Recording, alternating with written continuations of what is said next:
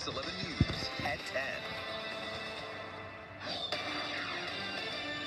The LAPD mourns the loss of the first sworn officer to die of COVID-19, a 45-year-old father-to-be. You don't know if you're going to come out of it or if we're going to lose somebody.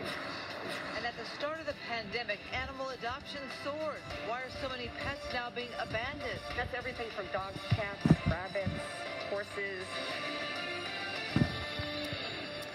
Good evening, I'm Christine Devine. I'm Ellis Michelson. Tonight, the LAPD is mourning the loss of one of its own due to COVID-19. Gina Silva's live in Mission Hills with more. Gina? Christine, Alex, it's a heartbreaking loss for his family and for the LAPD, especially for the officers here at the Mission Hills Division. Now, Val Martinez was a 13-year veteran of the LAPD. We have been told that he fought a long, courageous battle with COVID-19.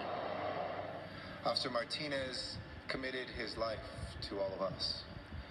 He joined the department and wanted to serve a great city, and he did so with distinction. Officer